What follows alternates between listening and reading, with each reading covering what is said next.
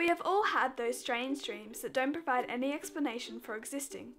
It is proven that failing a test, losing or finding money, flying, falling, and appearing naked in public are common scenarios, but they must have some explanation, right?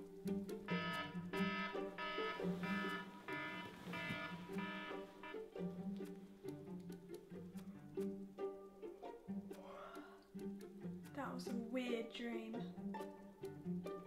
The science behind dreaming has been a mystery since the beginning of human existence. New technologies has enabled scientists to investigate this complex topic, gaining an understanding of how dreams really work.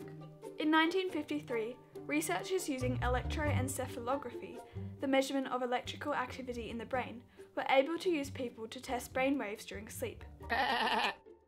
Hey, shush!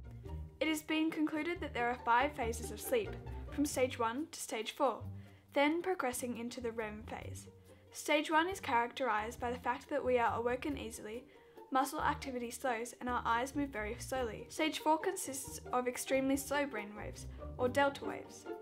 Both stage 3 and 4 are grouped to be known as deep sleep, and if we awoken during this stage, we will most likely feel a little disorientated and need more time to adjust to the surroundings. The final stage in the sleep cycle is REM, or the rapid eye movement stage, where our electrical activity in the brain looks strangely similar to when we are fully awake.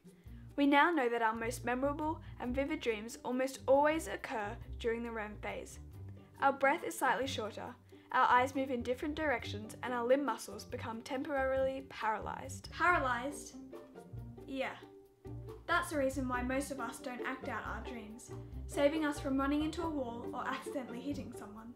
This paralysis is triggered by glycine and gamma-aminobutyric acid, or GABA, which is released from the brainstem and communicated to muscles around the body.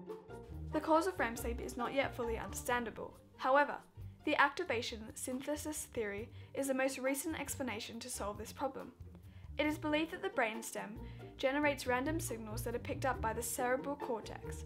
Once activated, the cerebral cortex begins to process the information received from the brainstem, and this activity then drives the thalamus to create dream imagery and sensations. But why is dreaming so important? Well, that's debatable too.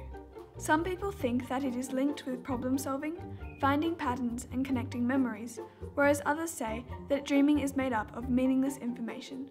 It is proven that the more REM sleep you get, the better you are at remembering things from previous days. Science, research and our curiosity has led us to have a base understanding of where our dreams come from. After all, we do spend about 6 years of our lives dreaming, but for now, I better get back to sleep.